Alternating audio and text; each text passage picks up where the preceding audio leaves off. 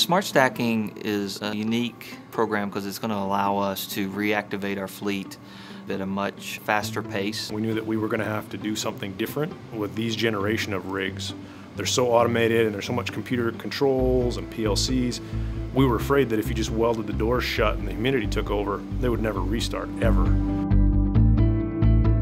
With a cold stacked rig, you're walking into a lot of unknowns. You're most likely starting the rig up with personnel who don't know anything about the rig.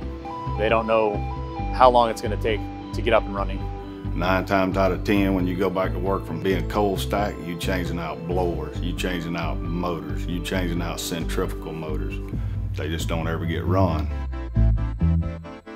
Most operators look at warm stack and smart stack very similarly. The challenge in the industry is people use those words interchangeably, and they're not actually interchangeable. So often people will say warm stack, meaning that the rig actually has an engine running and people on board. But the question is, are they keeping the maintenance up? Are they servicing the BOPs? Are they staying in line with current regulations?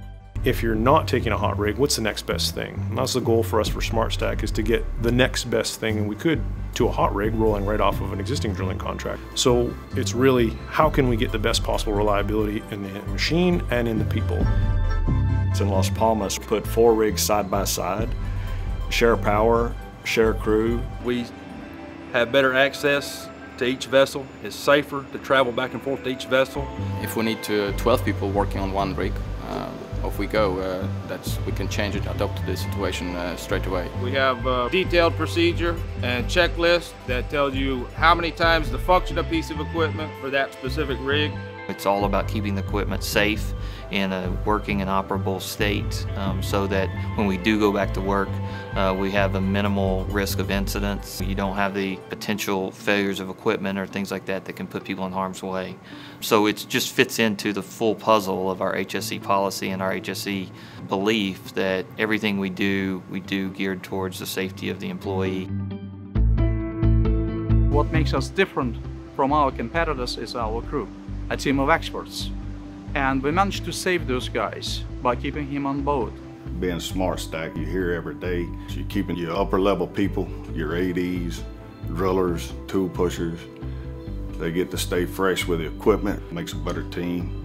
It's a big advantage whenever you go back to work. Having people familiar with the work, doing the work, and going out with the rig, it's going to be a much safer operation for the people on board that rig. Even the people that are new to that rig are going to benefit greatly from having that experienced crew on board mentoring them. They want to make sure that when these rigs do go back to work, that they know they're going to be the ones with it and they take pride in those vessels. And they want to make sure that they can show our clients that we do things a little different and that we make sure our vessels are always going to be running tip-top shape. I think the smart stacking and the uniqueness of it really fits well with the culture of our company. We're a flexible company with new ideas, creativity, and trying to figure out ways to solve problems for the customers.